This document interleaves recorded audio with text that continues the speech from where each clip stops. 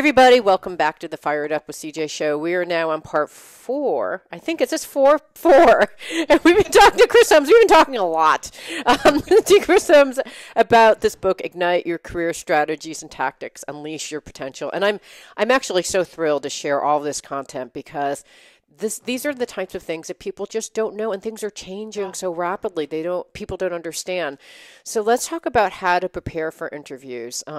Now there's a whole bunch of stuff online about, Glassdoor and what to expect and what kinds of prep should you do before the interview to learn about the company, learn about the position, and then how do you prepare to just do an eloquent job of handling almost any question that comes in so that you're not over preparing but also not under preparing? Right. Very fair question. So my longest chapter in the book is on interview prep. I think it's really important. I mean, not doing interview prep is kind of like going to Harvard and leaving before the last class before you graduate. I mean, seriously, you've worked that hard to get there. Right. And if you don't do a prep, shame on you. Yeah. So the first thing I think about interview prep is you have to know yourself inside and out. And what I have my candidates do is think about their experiences and their strengths and their achievements. And CJ, I have them write them all out in the STAR format: situation, thinking, action, result. Because if you say to me, take initiative, I'm a leader, and I'm great with people, if somebody asks me 10 minutes later what you said, I will not remember it all. Right. But if you tell me 3 stories that demonstrate those, I will remember them forever. And so the key is to succinctly tell stories that demonstrate how that strength allowed you to achieve a goal. And so you want to write out these index cards for each of the strengths, for each of your achievements. You want to walk them through, and you want to do as many as you can. Before the interview, you have to practice them. And then you also want to do the same thing with your weaknesses. You want to think about your weaknesses ahead of time. You want to think, if you have gaps on your resume, like any watch-outs on your resume, you should have the answer written out ahead of time. You should know how you want to answer it so that it's not a surprise. Okay. And especially today with Zoom interviews, I mean, not that you're going to read from your index cards, but you can have them in front of you if need be. So, one of the things, my son is actually interviewing for a position at Amazon, and they're very, like your son, they're very into the leadership principle. So he's writing down, and he was very strategic. He said, listen, I'm actually just going to have 5 stories that I can kind of like tell like that, and that map to several of these leadership principles, because I cannot create one card for every single principle. So is there, and this is what I tell my clients too. I'm like, just take 5 really good stories, and you can kind of do your little PR switch. When they talk about a weakness, have one card that at least talks about one weakness. It's very unlikely they're going to say, now how about your second weakness? If you have one card that talks about your weakness, that's fine. You can answer that for tell me about a time you failed, tell me about a challenge. It's like the same narrative regardless, because you can't keep on remembering and being able to tell these stories gracefully. And I don't know, do you have a strategy aside? I got the STAR, the idea of, the STAR, but are there, there's so many, I don't want to have 20 cards all on my desk. How do you get strategic about it so you can just remember a couple stories and tell those over and over again? Well, if you've done your homework and you've practiced them out loud, you're going to have them. And they're your stories. You own them anyway. But I think, the other part about interviewing is you have to do your homework on the company. Right. Because if you don't, you're not interested in it. Right. And we've had way too many clients say not moving forward because they didn't know anything about us. So you're trying to demonstrate your interest. You want to do your homework so you can ask really perceptive questions. And you want to determine, is this someplace that I'm excited about being? So it's kind of threefold. And what But homework would you want to do? Like, I don't have that much time. Basically with tech companies, or maybe like 30 companies that you're interviewing, you can't do 30, right.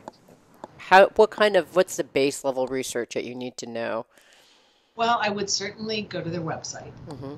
and do a deep dive on their website so you understand kind of what their products are, how they operate. Hmm. If they are publicly traded, I might go look at their latest report and just do a quick read, because oftentimes their CEO is just kind of talked about the future Right, the and annual where they're report. headed. Yeah. Yeah, and that's a really good thing. Okay. I might look online to see what people are saying about the culture, or I might network and see, do I know anybody who works there, and what do they say about the company? Got it. So that's a Um, homework. And then when you have this, I've been interviewing for so many. Chris, tell me a little bit about why you're interested in this company, yeah. and what's the ideal answer from your perspective when clients are answering that? It has to be, first of all, sincere. People can tell it when you're BSing. Right. So that's where your homework's important. I have a client right now where people are saying, I'm really interested because where you are in your life cycle. I think you have an amazing product. I think that your marketing is functional right now, but there's so much opportunity, and that I could leverage my experience to really help you get to the next level. I'm really excited about your leadership because I've seen what you've done at other companies. And what I've heard about the culture that you create, it's the type of place I want to go to. And I loved doing this exact thing at the last 3 companies I was at. Got it. Okay, got it. So there's many different dimensions that you mentioned. And Right, let's say that you don't like the culture, but you like the position, you want to do that. And ideally you like the culture, but for whatever right, reason, you're a top candidate, you need the job, whatever.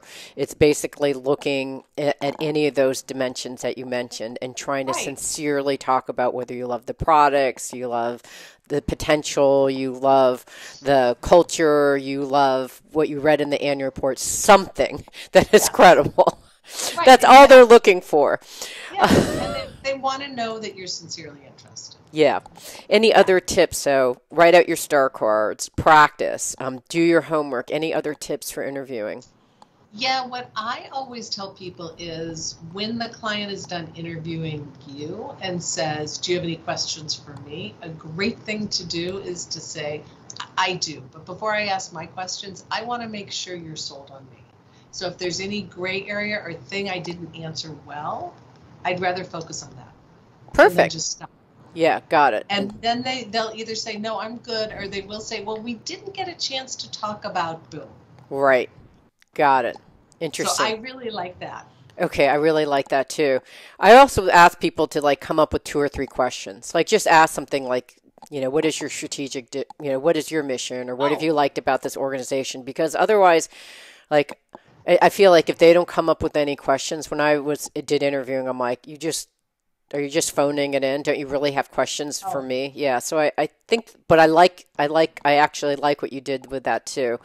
Well, Um, and I will say, CJ, also that I tell people that you do have to ask questions, and you ask questions that make them think you're smart, you're strategic, and you've done your homework. There's a group of questions that I call WIFMs, what's in it for me, that you do not ask until you get an offer. right. But when you get an offer, you can pull out those questions and ask all of them. But at this point, questions are still selling. Yes, exactly. It's not like So, I'm just wondering when am I going to get paid, or could right, I or work what's my part time? 401k? I have a Yeah, 2 week vacation. Can I take it? Like yeah, those kinds of exactly. things. Don't talk about those at this point. Wait until you get the offer, then ask those kind of questions. Um, Yes. any other thoughts on interview prep? I love all these ideas. So great. I think the other thing is today with Zoom, make sure your computer's at the right height. Go get your ring Yeah. light. Right. Yeah. This is I had one candidate who I was doing coaching with, and he and I were doing a mock interview, and I was like, oh, dude, okay, wait a second. Is this, and he had done like 40 interviews and not gotten an oh offer. I'm God. like, is this where you're doing your interviews? And he said, yeah. And I'm like, okay, couple thoughts. One, I'm looking up your nose. Two, there's a light over your head that is blinding me. I'm like, okay, take me for a walk. And so we went for a walk in his house, and we ended up putting him in a closet. And we got a lamp to put in front of him. And we got the computer at the right level. And it transformed him. And then we did interview prep. And he got his next 2 interviews. He got 2 jobs. But, so practice. Do a mock interview all the time, and make sure you're representing yourself. What a modern age, current scenario. I love it. You have the wisdom of someone 200 years old. Okay. We've been talking to Chris Holmes about her book, Ignite Your Career, Strategies and Tactics to Unleash Your Potential. Thank you so much. What wonderful advice. Thank you for your wisdom. Appreciate it.